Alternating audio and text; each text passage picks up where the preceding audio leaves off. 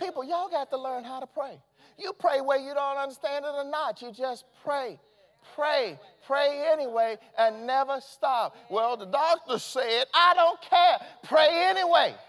Well, you know what the physician said this. You know, the other people, I had 5 doctors to say, I don't care what they said. Pray anyway. Jacob prayed about Esau. You remember this story about Jacob when he's dealing with Esau? You know, he had cheated his brother real bad. And Esau, they say, was coming at him with 400 armed men. 400 armed men. What's that mean, 400 armed men? He was coming to kill him. He was coming to kill him.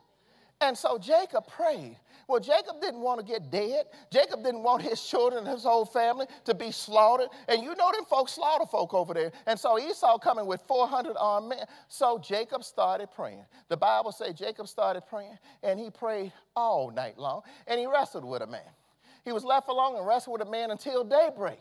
Then the man said, let me go, because it's daybreak. You didn't pray enough. See, sometimes folk gonna tell you, you don't need to pray no more.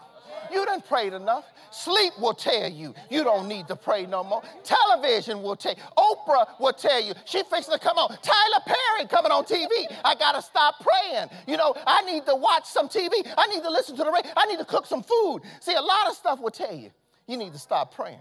But see, here's what Jacob said that you need to learn. He said, I'm not going to stop praying. I'm not going to let you go until you bless me. See, sometimes y'all got to keep on praying until you get your blessing. You can't let somebody stop you from praying when God said, I'm going to give you what you need, anything you need. Don't give up. Don't quit. Never stop. Keep on praying. Keep on praying. Then the man said, now check this out. Your name will no longer be Jacob, but Israel. I want you to know sometime, maybe your name has been poverty. Maybe your name has been lack. Maybe your name has been the bottom. Maybe your name has been sick. But when you start praying, God can change your name. God can say your name now is no longer the bottom. Your name is the top. Your name is no longer sick. Your name is well. You need to understand your name is no longer lack, but abundance. Your name has been changed. You need to keep praying till God changes your name.